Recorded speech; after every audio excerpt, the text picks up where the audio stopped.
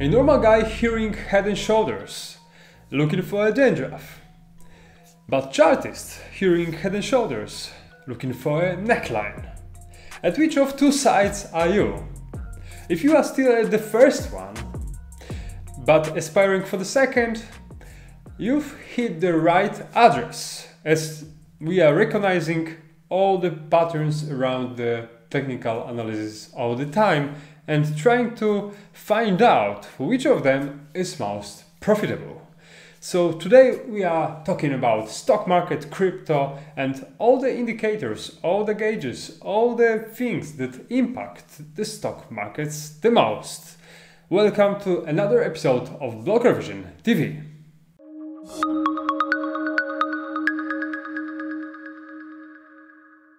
And we are getting to economy view.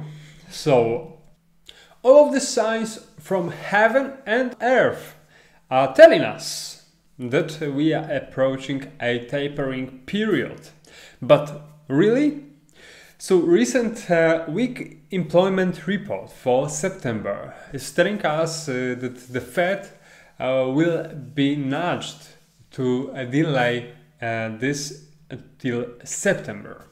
So announcement, whether the announcement of the Fed will be made before year end depends on the strength of definitely employment, and also it's something we need to remember that is holding back by increasingly acute labor shortages and the spread of the Delta variant.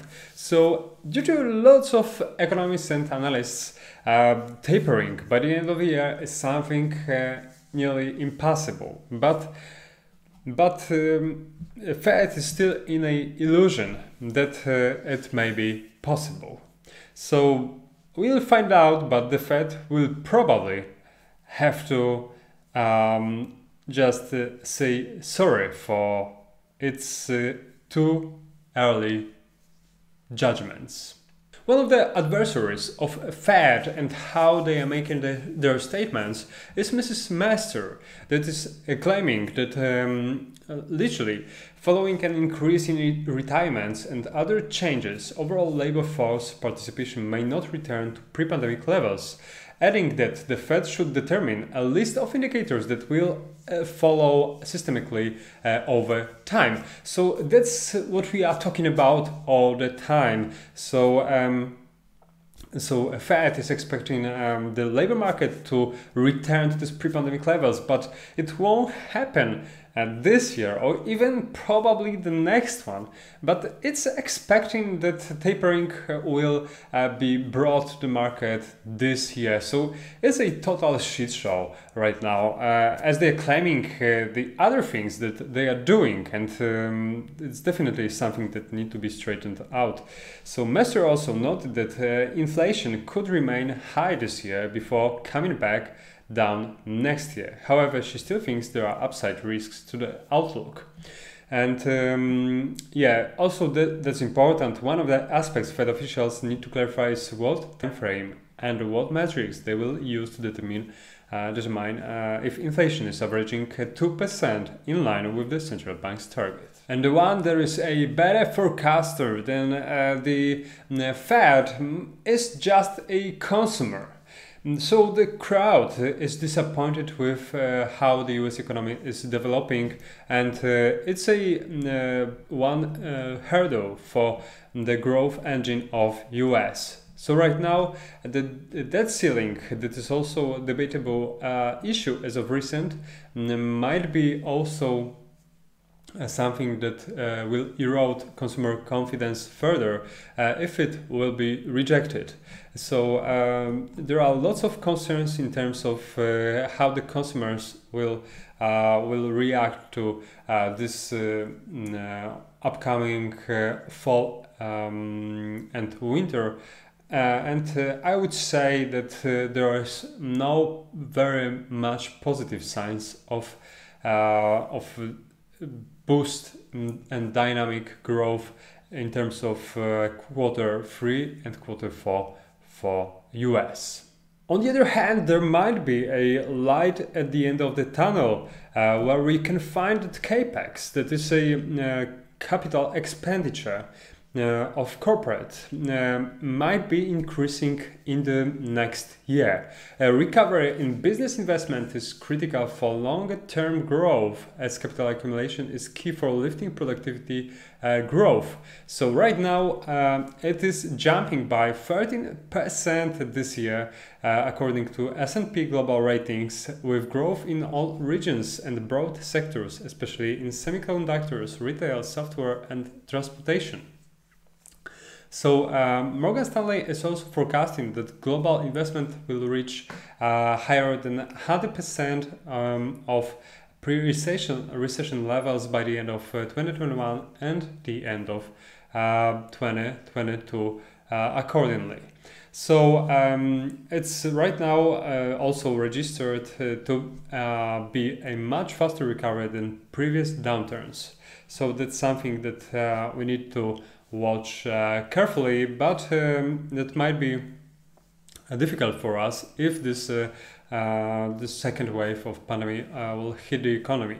Otherwise, there might be a more positive outcome of what the quarter 3 and quarter 4 may bring. Capex is very important because as this stimulus fade of economy, we need something that will boost the growth or at least sustain it. So the business activity and also structural reforms is something very, very desirable. And the sooner we'll just find out that the COVID problems that are paralyzing supply chains and assembly lines around the world are just then endemic problems we must live with, the earlier we will get out of this pandemic recession. So those assembly lines and supply chains that are paralyzed by pandemic won't be such disturbing for customers around the world if those restrictions wouldn't be as hard as they are. So there is very, very small percentage of civilians that are taking advantage of these vaccinations, as the newest research are showing. So within such countries as Israel, that has nearly the highest percentage of vaccinated nation, we can find that there is a nearly similar daily cases as there were without vaccination in the similar period of time previous year. So we need to understand that the number of countries to modify their COVID management strategies and begin transitioning towards the acceptance of COVID as an endemic problem that they must live with should be increased. So the earlier we will just make an understanding of it, the sooner we will get out of these problems. However, by the time of understanding the fundamentals of stock market due to Fed's policy is still extremely supportive, and financial conditions are very easy for equities and commodities to grow. But we need to be also very careful. Even if those gauges of commodities are at the highest price levels within recent plenty of years, we need to be careful, but because these are normally the conditions that are just catalyzing the transitions in the stock market, and that might be a time where you have to be really, really careful which companies you are investing in. So even if this environment is supportive growth, we are at the very high levels right now.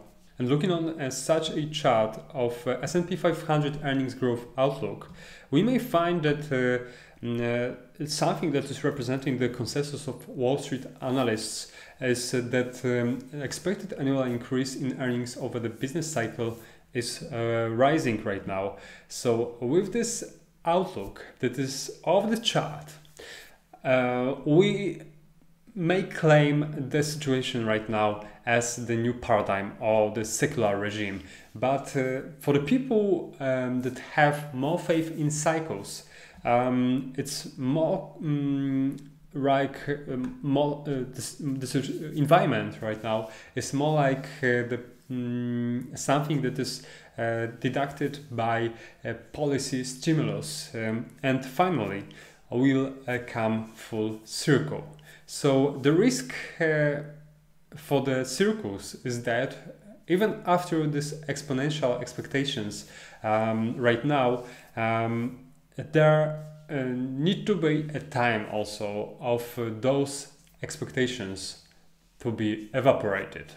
Right now, let's quickly get through crypto outlook, and we can find that on Bitcoin chart we are trying to rebound from this recent support of 43k. So in terms of exchange flows, we can find that while BTC is knocking on the floor to reconfirm a support, a constant outflow of bitcoins is being registered. So this exchange outflow is decreasing, so it means that exchange reserve are falling, and selling pressure is also getting down. So if it does hold for some time, it's a great possibility for a decent bounce from here. So around the BTC, there is a whole ecosystem that is increasing and expanding. So more and more retirement funds are planning for more exposure to crypto. Morgan Creek and Blockchain Capital just pointing. So that's something that might be favoring further growth, but right now we need to just get through a 50k psychological level in order to bring back further moves higher. On the other hand, something that may stop this industry from rapid development is this returning topic of energy use of Bitcoin. So some jurisdictions as US and EU has serious problems in terms of setting up the rules for this industry in order to sustain it and keep it as it is. So EU, especially EU Parliament, has different aspects of viewpoints on where the industry might be going, and showing some obstacles where such political groups like the Greens want to even ban proof of work consensus protocol. So that's something that may be of concern in the future time. And getting into market mover section, we can find that in terms of economic calendar, we had consumer inflation expectations from US that is higher than forecasted at 5.2%. On Tuesday, we already had unemployment rate from Great Britain, and it turned out to be as forecasted at 4.6%. And today, also from US, we had inflation rate that turned out to be as recent at 5.3%, and there is no surprise as recent ratings. So for the week to come, I would observe tomorrow's inflation rate month over month, and also industrial production from EA, so that's supposed to be at 0.5% regarding recent minus 1 percent, and also inflation rate from Canada that is upcoming, export-import prices from US, and for Thursday I would observe retail sales and initial jobless claims from US, whether it's diminishing and as fulfilling Fed's expectations, or otherwise it's increasing due to COVID expansion. So that's it for this week, but we can observe also the Friday's inflation rate, month-over-month gauge, whether it will meet the forecasts, because the forecasts are a little higher than previous gauges. And right now let's get to trade idea section, and I have for you proposition for today that is a DocuSign stock. DocuSign is a American company that was headquartered in San Francisco and is allowing organizations to manage electronic agreements. So this is the one of the stock that had its beautiful run since this pandemic dip towards the end of August, and the price has surged for more than 4x, and right now we are consolidating within this exactly channel. So DocuSign is the company that has a very strong position in a e-signature space. It's a market-leading company right now, and also the company that accelerated in growth during this pandemic time, where the need of e-signatures has risen to the significant levels. Looking for some fundamentals of the company, that definitely is a growth stock that with earnings per share for next year at over 20%, and also sales quarter-over-quarter, so quarterly revenue growth at the level of 49%. It's one of the highest growing company among industry. So DocuSign also has very strong data of operating margin and return on equity and return on asset. So it's something that is making a stock very attractive right now. But cash to debt is lower than it was in the history, so it's something that needs to be improved.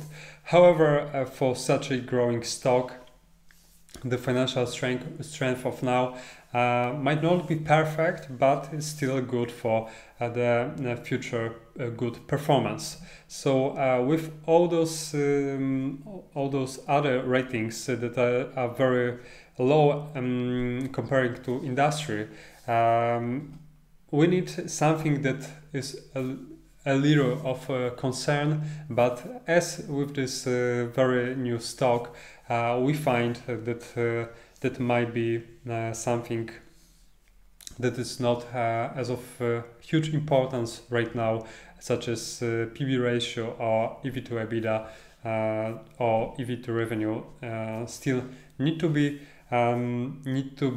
improved, but right now may be something that is not an obstacle for the future right performance. For the DocuSign, analysts are making a bet on average at $340 for the September of 2022, and right now with this estimation and with sitting at the possible double bottom, that might be a rebound for the recent resistance at $314. For the DocuSign right now, I would find this support to sustain and make a possible basement for a future rebounds. So I need this support to be kept, and of this support right now I would make such a bet to the upside for the lowest target at the level of 280 and with a stop loss at 267. If this support won't be kept, I would find if this won't hold, I would find this stock to get lower, and I would consider to exiting of my position. So right now we are sitting at a very important level that was previously become a resistance that right now is a support, and with it I would find DocuSign to rebound to at least 280 bucks. What's next? We need to observe, but I would find this stock also to move even higher during this fall. In terms of area of an entrance, I would find this exactly area. So with this one limited by 268 and 273, there might be a good area of entrance.